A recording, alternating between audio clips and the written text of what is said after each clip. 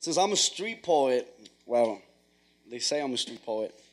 I figure the best way to tell my story is through poetry, and maybe like 5 minutes from now or whenever I end, you'll be able to like I don't know reflect on it and kind of like look at your life and everybody else's life and kind of like relate. What can you relate? Because every time I meet somebody, I always try to relate. Like, what does this person have that I can learn? So I wrote this first poem when I was 16 and I was in juvenile hall. I was barely like coming out, and but I had met Chris Henriksen when I was 14 and I was still in juvenile hall, and he was a great mentor of mine, and he changed my life. Well, street poets changed my life, but like he's been a father figure to me, and yeah. And so wherever he's at, just this is for him. So here it goes. Where I'm from, crack pipes decide for lost souls. We all feed off the same bowl. Little kids take on father roles. Hunger leads to robbery because the lottery's not promised. I once tried to kill a man. I'm that honest. Where I'm from, fear floats in the air. War is declared because the laws are unfair. Murder isn't rare, and nightmares play it all over again. Marijuana smoke, that's about the only medicine. Where I'm from, hearts get colder by the day. As mothers pray, not even x-rays can see the pain I hold.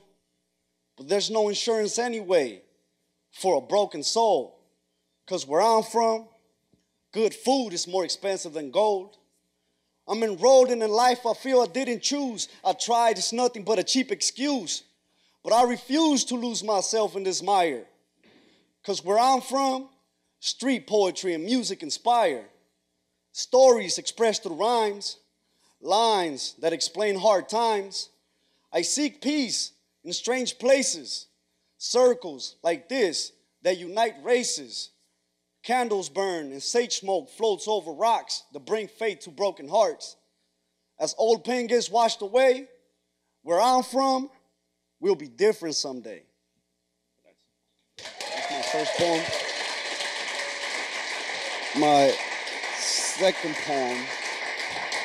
poem. Thank you. So this second poem was when I got out of jail and I really started tapping into my healing. I started going more to street poets and kind of saying no to the gang life that I had been deeply involved in. And so I was walking two lanes, to be honest, because it was like I knew I wanted to do good, but then how could I like betray the kids or the people that I grew up with? And we were all broken boys, small, growing up in the neighborhood, and they didn't have the same opportunities that I had, And I always questioned that, like, am I really supposed to be going this way, or am I supposed to be going this way? And so I really started tapping into who I am. So this is when I started sharing my story, a matter of fact. When I started being more open about who I was, and I stopped hiding from people and stopped, like, inventing stuff like, oh, nah, my dad, he's good, he's successful. Oh, my mom, yeah, she's great. And I would lie about it because I felt ashamed of a part of who I was, I didn't want to be poor, I didn't want to be, like, gangbanging or whatnot. But here you go. If you knew me, you would know my father was a heroin addict until liquor took its place. He used to come home late and diss mama in her face. My mother worked long hours to support his habit until one day she had it and booted him out. My role model was gone and all I knew was his route. I started smoking and drinking, shot my first gun without thinking, banging on city walls all the way to juvenile hall. Then I saw my first body drop. My heart stopped this original beat. Fear replaced by heat turned me into a numb human. For a while, I couldn't cry. My feelings died, only to be revived in jail. Life without bail, but they left out a nail in my concrete coffin.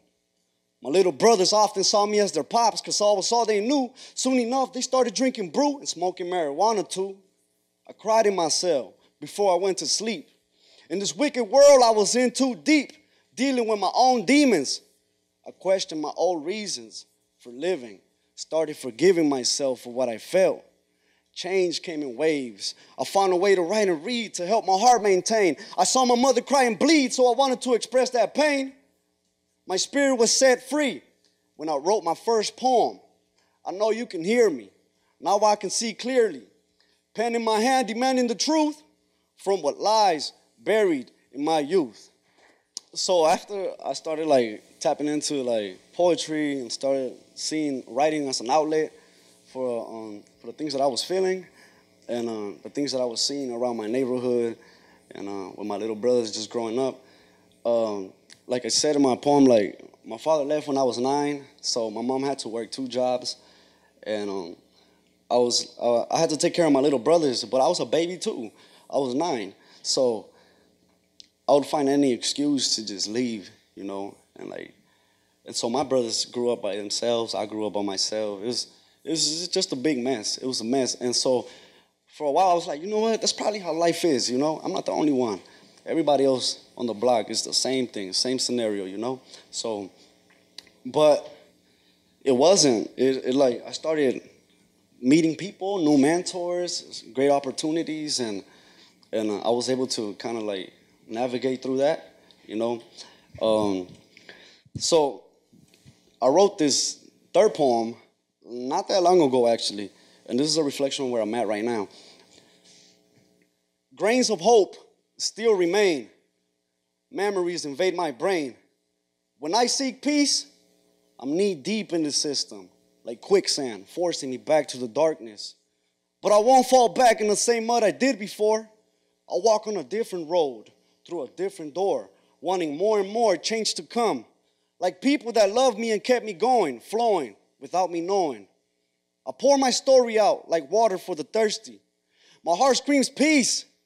With each rhyme I release, the wind and trees, the birds and bees come together for this ritual, making the disconnect to reconnect, like war vets with their souls becoming whole in this cold world. I'm warmed by my daughter's hugs, my dirty chucks, and there's still grains of hope, even when your daddy's smoking dope, looking at life through a microscope.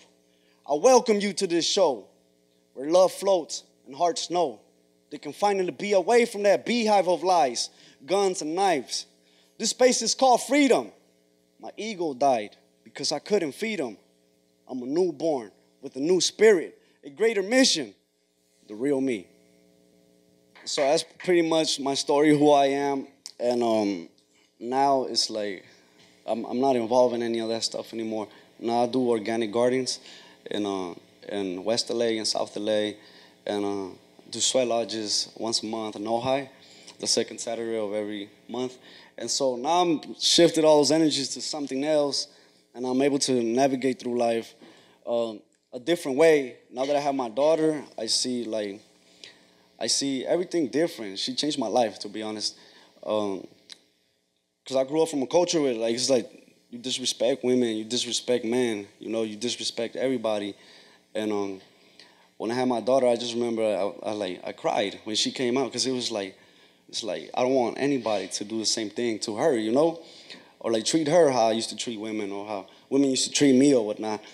And so now I'm just gonna say these last few words. I'm just a young man, walking life, learning from people, and I don't know where I'm going or where I'm at really, but I don't know where I'm at literally, but I don't.